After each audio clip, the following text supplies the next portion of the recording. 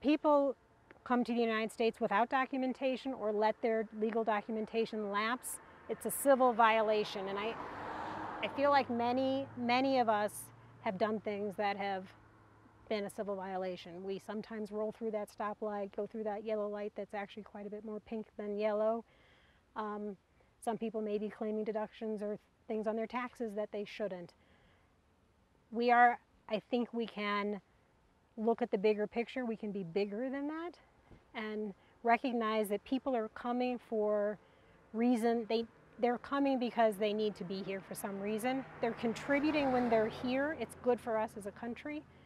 So I think we need to just put that aside and move forward.